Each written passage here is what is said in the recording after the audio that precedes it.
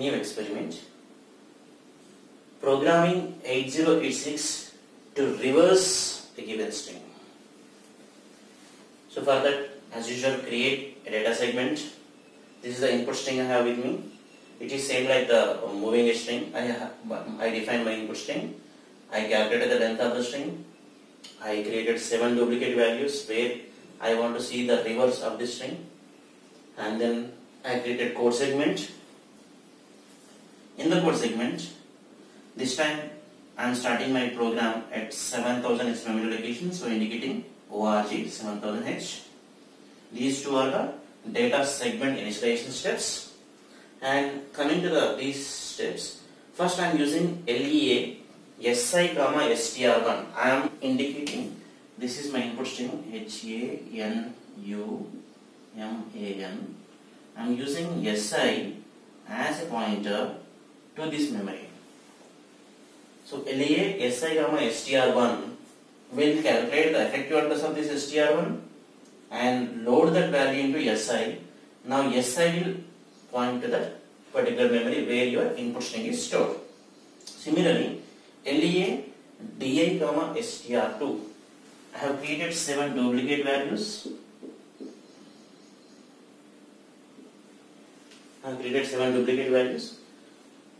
There I want to put this string in reverse order. Instead of moving, I want to reverse it. So for that, what did I do?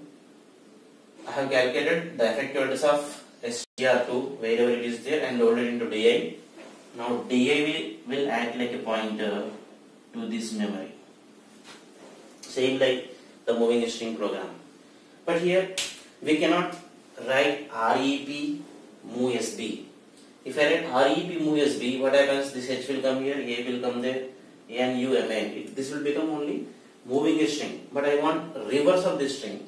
This character should go there. This character should come here. And this should go there. So I should get NAMUNAH should be the output. So for that, we have to write program. Instead of using any instruction, we have to write the program completely. There is no instruction available to reverse the string. So what did I do is, I added 7 to this DI. Wherever the DI is pointing, I manually made it to increment this location to last. I have added 7 to that. Initially it was pointing to the first memory. Now I made it to point to the last location. Then after that, what I am doing? Move CL comma len as usual. How many number of times I have to move will be decided by the len. So put that value into CL. CL is a default counter. Then I used a label back. I want to insert a loop in the program. So I used a label. Whatever I write and put a colon in front of that, that will become a label. So this back label will help us to repeat this number of steps for 7 times in this program. So what did I write here? Move AL comma content of SI. This is called as content of SI. So what do you mean by content of SI?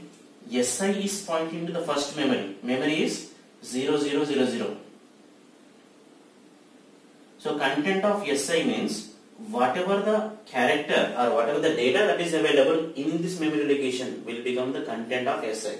So in the memory 0000 we have H. So that H will be copied into AL. And from AL, whatever the character that is there, H, will be copied into DI. That means the first character which SI is pointing is going into the place where DI is pointing. So this H will come here. Then I am incrementing SI. SI is incremented. Then I am decrementing DI. DI is decremented. Right? I am checking. Okay, I am doing one more step. Decrement CL. CL was initially 7. I am decrementing CL. This will become 6 now. I am checking. Jump if no 0. Is there any 0 in this? If there is no 0, go to back. In the back, what is there? Move AL comma content of SI. Now this time we have A. So A will be copied into AL. And A from AL will be copied into DI. So I will get A here. Same process. Increment SI, decrement DI, and decrement this value of CL. It will become 5 now. Right? So jump if no 0. There is no 0. Go back and copy the next character. What is the next character this time? We have N. Right? N is copied there. Again, increment SI, decrement DI, decrement CL. Is it 0? No, it will go back. Then it will copy the next character.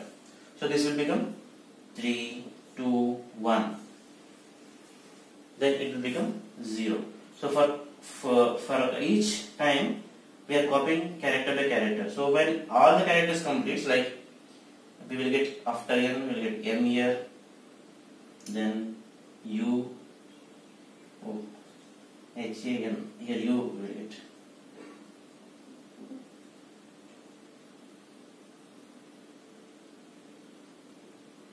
Like this. N, A, M, U, N, A, H. So this will happen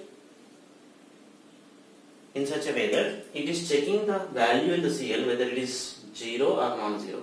There are 7 characters. So first time I copied H, next A, N, U, M, A, N. After this you see there is a 0. If there is a 0, what happens? This is checking jump if no 0. Go to back. Otherwise go there. Because there is no 0, it is going back. Every time there is no 0, it is going back. No 0, no 0, no 0. But after coming to this value, that is after decrementing CL from 1 to 0, it will check jump if no 0. No, condition is not satisfied. There is a 0. It won't go back. It will come out of the loop and it will stop the program. Int 3H is breakpoint interrupt. It will stop executing the program and it will end the code segment.